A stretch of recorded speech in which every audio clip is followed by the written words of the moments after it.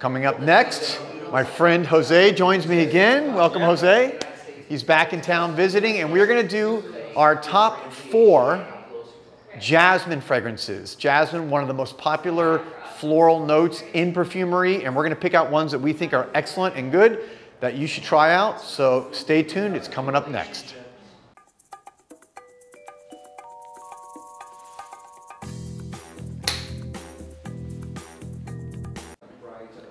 Welcome back, everybody, to Joel the Nose. And as you can see from the introduction, I've got my friend Jose, who is back in town here in Miami. He's a pilot. He flies all over the world. He's back here visiting, and whenever he comes, we have a great time, you know, just talking everything fragrance. In fact, I'm going to hold the microphone up so whenever whoever's talking it makes it easier.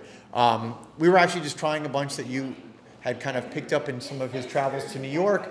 And while we were talking, he was actually smelling some of the fragrances that I'm working on myself.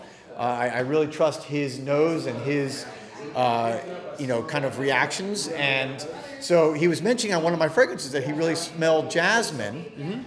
And it reminded him almost of like a Creation-y vibe. And that prompted me to think, you know, let's do a jasmine video. Let's pick some of our favorite ones, especially because it's not really one of your favorite notes. And that's what is always intriguing to me, to find fragrances, you know, that maybe is not something we're naturally drawn to, right? Yeah, it's something that, like, initially I would have never purchased a fragrance that I smelled too much jasmine in. But as my nose has matured, I definitely, like, I find that it's actually works really well on my skin, and I've gotten compliments on a few, like the ones that we're going to talk about here. Cool. So without further ado, let's get right into this. We've each picked 2. Again, these are going to be ones that I think typically you're not going to see talked about a lot. So these are ones that you really want to kind of explore, try out, maybe get some samples, because we're not going to steer you wrong. We're going to give you some really good tips here or advice. So yeah, why don't you pull it out? Pull out the first one and we'll see what we got. So we'll start with Fars. Okay, so let me hold this up here just so you guys can see. That is Fars from Xerjoff. Look at that really cool, deep red, almost like, actually it's not really, it's almost like a maroon. Like a maroon, like a brownish. Yeah, almost like booze, like a dark scotch or something, Yeah, I actually recently purchased this one within the last month. So some of the notes, just to mention, obviously we talked about jasmine, some Italian bergamot, some lavender. I think I catch that. It's because it has a calming effect on me. Sandalwood, let's see, geranium.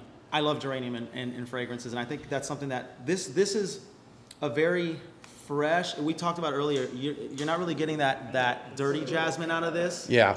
It's clean.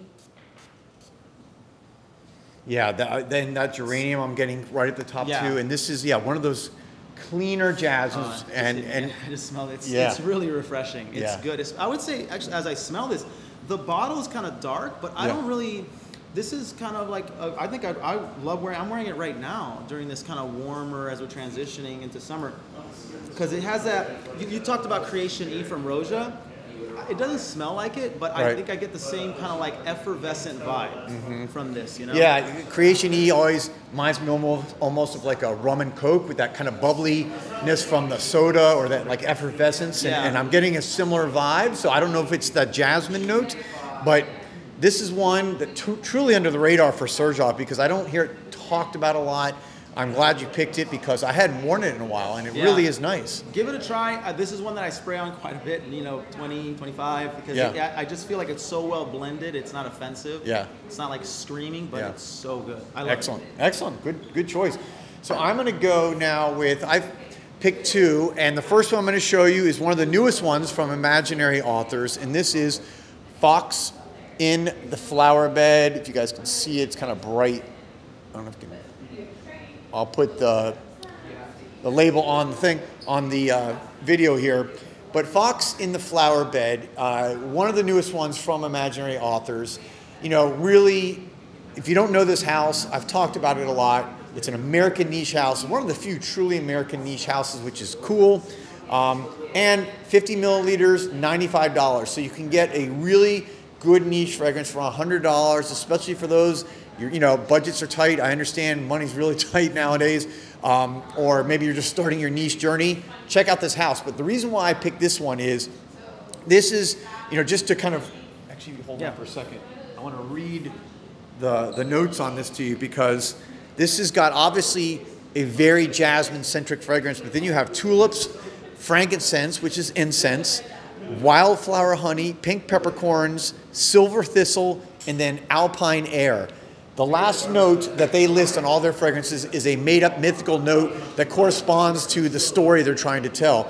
This one, though, this is not alpine air to me. This is a very, smell that one. This is animalic jasmine. And I know you're probably thinking, if you've not heard me talk about this, jasmine, animalic, I don't get it. Jasmine is a white flower. White flowers typically have a high concentration of an element called indole. I-N-D-O-L-E. Indoles have a really animalic smell to it. So this is a jasmine that is going to be heavy on the indoles, heavy on the animalic note. It's sweet, it's floral, it's almost got that honey kind of dripping element, oozing.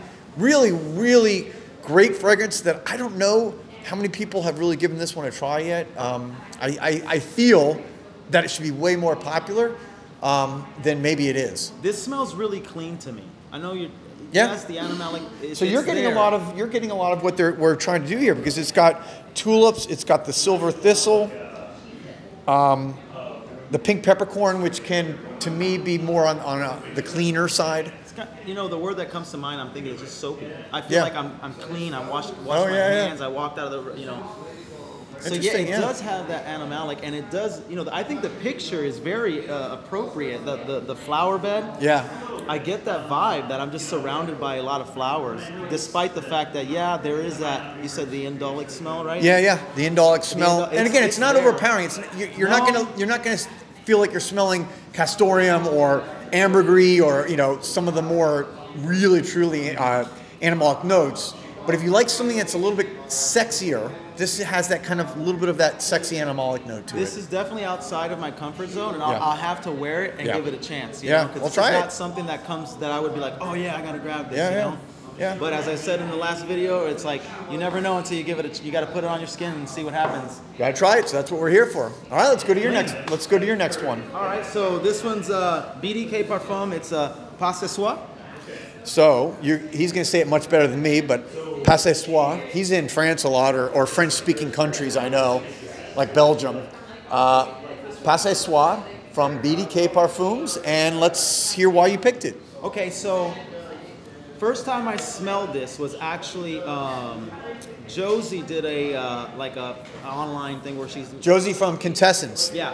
Okay. And I smelled it initially. I don't really like jasmine naturally, right? Especially back then. And I was like, there was a side of like 3/4 of this I loved, but there was just this aspect of it that I didn't like. But I gave it a chance, and last year I actually sprayed it on in Charlotte, North Carolina, and it was hot. Miami was hot, and I thought it wasn't going to get any hotter, and I went to Charlotte, and it was blazing hot. And I put this on, and let me tell you, in the heat, this thing is amazing on my skin. Absolutely amazing. That's when I fell in love with it. Wow. It's juicy. You do have that kind of like that skanky jasmine a little bit, but it's not too much. So this, I will, with full disclosure, admit that I've only smelled this maybe once before, and I've never worn it on my skin. So I'm kind of a Pas Ce Soir virgin, if we must say. And I really like this because this has got like a nice fruity vibe to it. It's very fruity. I could see where a lot of people who like that kind of fruity, like Herba Pura, or maybe heroin type from. Bodicea the Victorious? From Bodicea, yes, thank you. It's got that, but you do have that little bit of that kind of indolic, animalic jasmine going there. Not as strong as I would say as the Fox and the Flower Bed, but I like this. I like that fruitiness to it. This is a compliment getter right here, and it's gonna project. And I know I said that I fell in love with it in the heat, the extreme heat. Yeah. But I also it just works year round. This is good. This is one that I highly, highly recommend. If you're getting into niche fragrance, I think, and especially if you like jasmine. If you don't like jasmine, first smell it, obviously, because you may not like I didn't like that note in the beginning, but I've gotten used to it, and it's still to this day, like sometimes when I put it on, so you know how your nose is different, and one day you like something more than sometimes that jasmine hits me and I'm like, ooh, that was strong. Yeah. But once it calms down, it's beautiful. It's mouthwatering. Stretch your nose. Stretch your nose. Try something different and try that. And that leaves me with my final pick, which is Jasmine de Minuit. Jasmine de Minuit. This is from, of course, Veronique Gabai. And this, to me, epitomizes the opposite of Fox and the Flower Bed. I wanted to give people kind of two really divergent, almost opposite end of the spectrum of the jasmine family. This is not the indolic, animalic. This is the light, airy, freshy. This is like something you would wear in the Mediterranean. It's reminiscent of an ocean breeze. It's just fun. It's a, light. It's almost kind of, I don't want to say skin smelling, but it's just got a different, totally different jasmine. You would almost not know that these two fragrances have the same really main note that they're built around. Because these two fragrances I picked and the ones you have, they're really based on the jasmine note.